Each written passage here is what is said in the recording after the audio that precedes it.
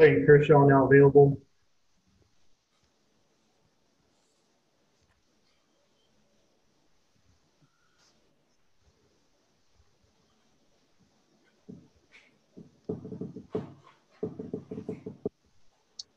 First question from Alana Rizzo. Go ahead, Alana.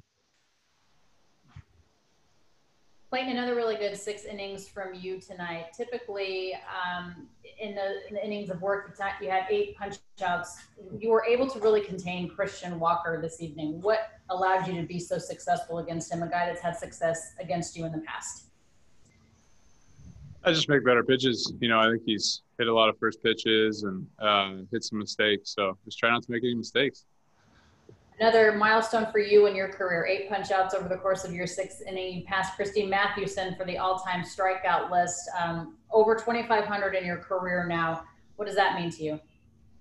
Yeah, it's cool. That's it's obviously a huge honor, and thankful that I've been able to be here long enough to do it, and hopefully can keep going. You say you never really think about no-hit stuff until deeper into the game. You had it until that 6th inning. Was that on your mind at all?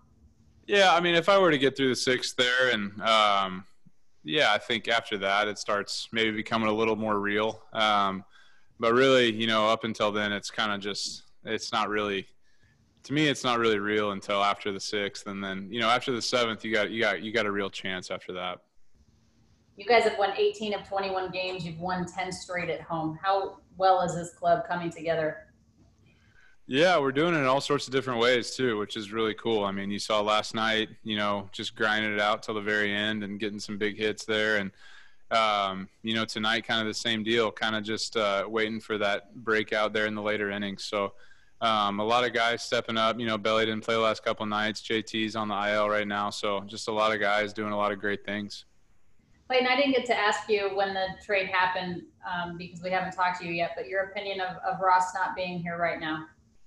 Yeah, it's sad. I think that's the hard part of baseball sometimes. And, I consider Strip a close friend, and, he's just always happy. It's fun to see him at the field. And I made a joke, his upper body days in the weight room are legendary. So that's what he lived for. So I missed that. I miss seeing him down there. But hopefully it's better for his career. Hopefully he gets to start every 5th day in Toronto for a couple of years, and proves himself, and it'll be a lot better for his career that way for sure. All right, thanks, Clayton. Next question is from Ron Cabner. Go ahead, Ron. Hey, Clayton. I can't imagine you've watched much of Christy Mathewson before, but when you hear these names, and Drysdale we've talked about, and when you're just kind of getting to these names, does it mean something? We've asked you about a lot of accolades before, but when you see the names in the Hall of Fame resumes, does that mean something to you? Yeah, I don't ever want to discredit any of the stuff that's happening, or because it is cool. It really is. It's just hard for me to think about, honestly, or wrap my head around. But I think being associated with names like that, and getting to see your name on different types of leaderboards and stuff is cool. It's not cool. It's just hard to grasp, really. Yeah, it seems like, especially over these last few starts, you've had more of that kind of full mix. Are you feeling pretty good about everything really right now, with the fastball, slider, curveball, the way it's all feeling? Yeah, tonight was better than San Francisco, I think. San Fran, there's quite a few hard hit balls to the outfield, and tonight they hit some balls hard on the ground, but for the most part kept it in the infield, and not too many fly ball outs and not too many loud outs tonight, which is good. And I walked a couple guys and hit a guy, but for the most part I think it was an improvement from last start. And so yeah, I feel pretty good at certain times with all my pitches, but it comes and goes. You got to just try to be consistent as possible. Thank you.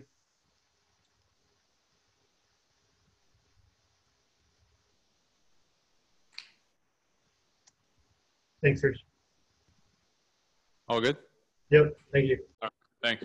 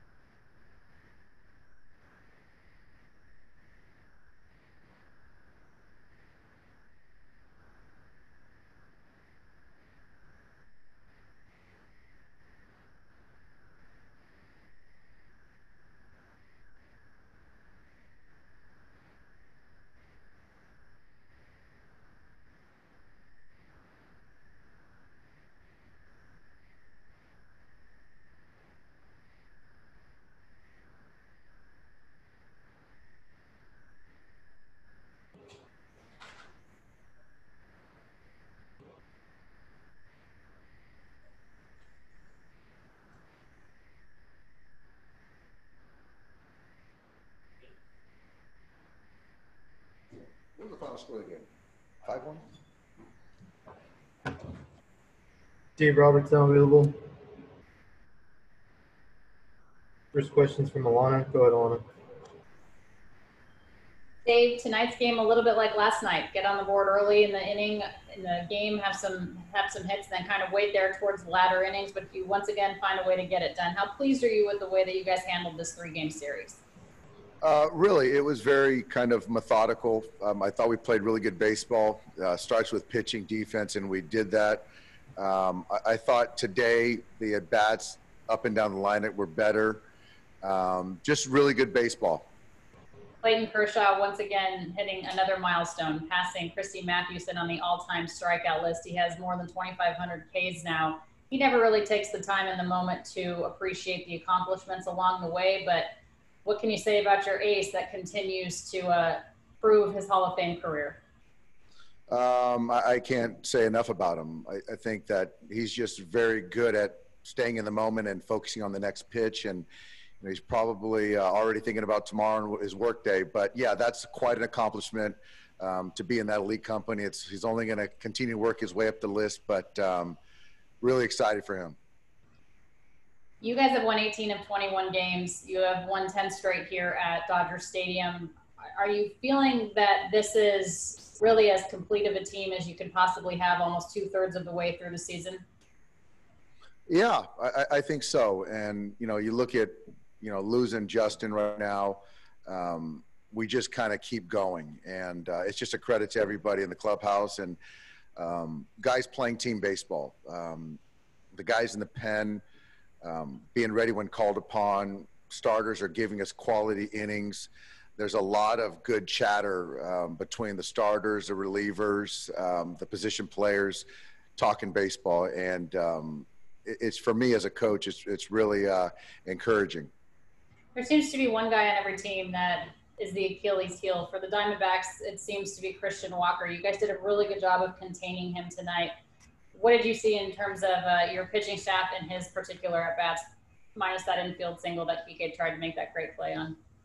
I thought Clayton just did a really good job of executing. I think that, he went soft, he went heaters in, away, the curveball.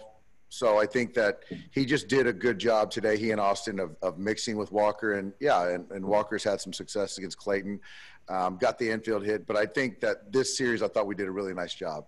Thank you. Next question's from Pedro Mora. Go ahead, Pedro.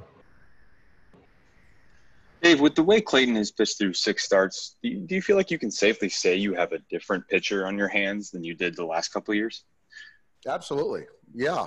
And I think that I get the results. But the number one thing is he's healthy. I mean, really, Clayton's done a great job trying to get back and working hard diligently every single day, the training staff. But I think that's number one. So for him to be healthy and not have to guard or protect against his body, his back or whatever, I think it just allows him to kind of have that freedom to execute pitches.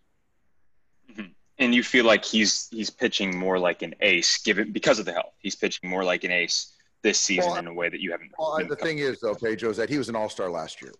So let's not forget that. But right now, again, he's just continuing to make pitches.